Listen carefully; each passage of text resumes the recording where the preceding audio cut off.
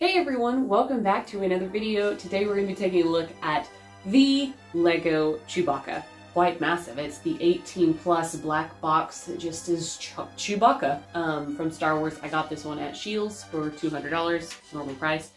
Down at the bottom, 18 plus, set 75371 with 2,319 pieces. On the back of the box, we just get some images of Chewbacca, as well as his height measurement, which I think is a really good inclusion for 18 plus sets because you're displaying them, and so you want to make sure you have room in your collection and a space for it before you buy it. It's really good to know dimensions like that. And then we basically just have another look at Chewbacca. On the side, we have the 40th Return of the Jedi logo as well, which is kind of how they tout this set. It does come with the cutest instruction manual cover, in my opinion. That little Chewbacca peeking out is super cute, and then we get some pages talking about Chewbacca and their tribute to him, and I think that it's really nice.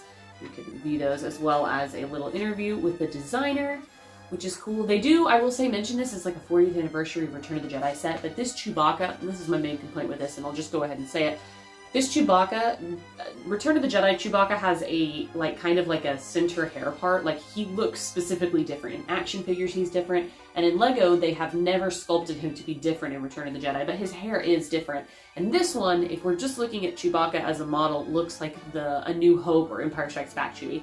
And so the fact that this one is a tribute to Return of the Jedi, I think like it was a little bit of a missed opportunity. They could have sculpted his hair differently, and they could have given us an exclusive Chewbacca with a new sculpt on the hair to give him those like little middle part like bang things that he has in Return of the Jedi. I think that would have been I think that might have made people who were really iffy about the set change their minds, but that's just my biggest gripe about this. Taking a closer look at Chewbacca, he is just a statue. He doesn't have any play features, and so, you know, this review isn't going to be super long, but he does have a base plate.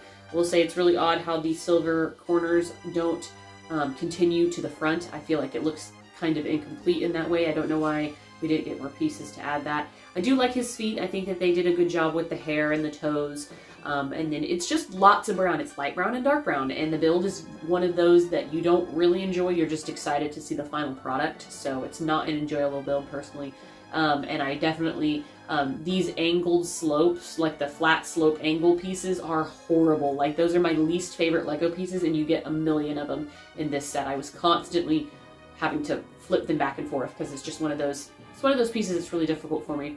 I think that his bowcaster looks great, and we get a nice little ribbon here that you see with the typewriter set for the first time. And then, of course, his bandolier is completely independent. It was a pain in the butt to build. It was very fast, but just super repetitive. But I like that it could come off if you wanted it to. And then, of course, it has his little bag right there. Very cute. And then, yeah, going up to his face, I really like the use of the lipstick tubes in white for teeth. And the biggest complaint with this Chewbacca is that his eyes are small and recessed. And if you look at the pictures, Chewbacca does have small eyes. In Lego form, it just didn't go over, I don't think, super duper well. His eyes are kind of lifeless. I know that Lego has done eyes that are cute and have like the little glistens and stuff. I think that they could have made his eyes a little like sweeter, maybe. I mean, in Chewbacca's eyes aren't, they're kind of beady and far back, but in a Lego model, I just don't think that it transferred very well. But other than that, literally, I mean, that's it. He's kind of wobbly. I mean, you can see the jiggle, but overall he's sturdy. It's just this joint right here. It was interesting to build him, but not fun per se. And I am really happy, honestly, that they did make a Lego Chewbacca. I mean, out of all the characters that they could do in statue form, I feel like Chewbacca is kind of a challenge because he is so furry. And whether or not you agree that it came off well, I think it looks fine. I'm just so happy. And I'm a Chewbacca lover. Like, he's my favorite character, and so I just want this, and I like it because it's Chewbacca. But I do see how people, especially if you don't like Chewbacca, are just gonna, you know, totally pass on this set, especially for the price because it is expensive. And for those of you curious, here is the Build-A-Figure version of Chewbacca next to the statue version of Chewbacca. And you can think what you will on those.